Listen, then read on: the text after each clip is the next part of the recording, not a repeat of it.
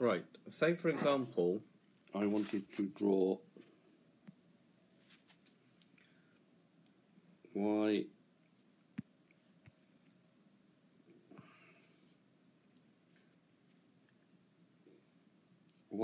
is equal to 2x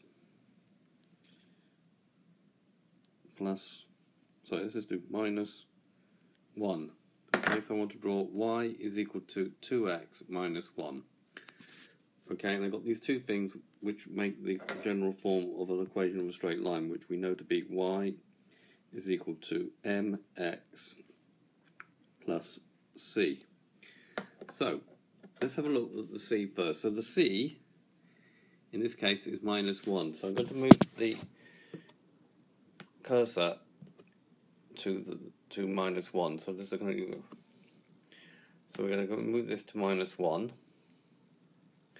Like that, okay, and we can see that here, this point here, where it cuts the y-axis, is actually we're at minus 1.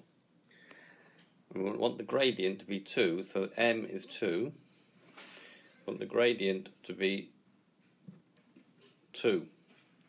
Okay, and now we can see that the gradient is 2, because if I count from here to here, that's 2 squares, and I know this one here is 1, so therefore the gradient will be equal to 2. So what we're saying is, for every 1 square along, I need to go 2 up. And thus we have a gradient of 2 and a y-intercept of minus 1. Say now I wanted to draw a different one. I wanted to draw y is equal to, let's say, 3x plus 2. Okay, in order to do that, so it's 3x plus 2. In order to do that, okay, so the c would be 2. So let's just move that to there first. So the c's at 2, and then the m will be 3. Okay, so we can see now that this point here is 2, and that this distance here is 3 divided by 1. Right, saying now I want to do it without using the graphing software. So let's just put these back, both these cursors back first of all at 0. We'll get this line to disappear. And I want to do it just by drawing now. Okay, so let's take an example. So let's do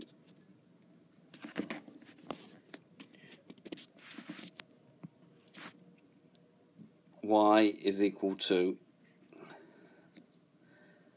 2x minus 3. So y is equal to 2x minus 3. If I compare that with y is equal to mx plus c, so I can see in this example that c is minus 3, okay, and the gradient is 2.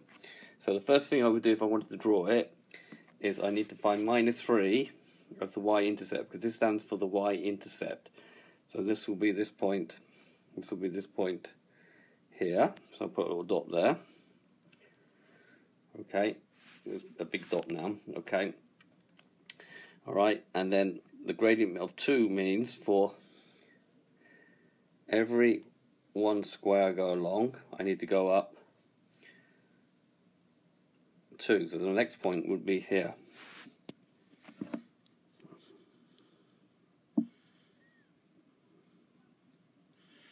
And that will carry on, that pattern would carry on.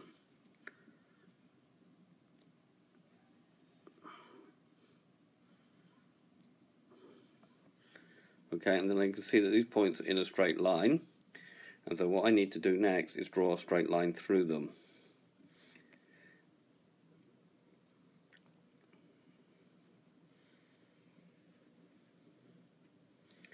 Right across the axis, like that.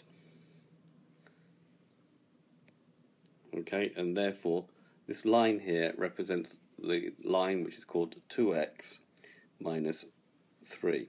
So just to summarize, the 2 here stands for the gradient, and the minus 3 stands for where it cuts the y-axis. Okay, and you could use this applet to check any other this applet you will find on Firefly by your class page.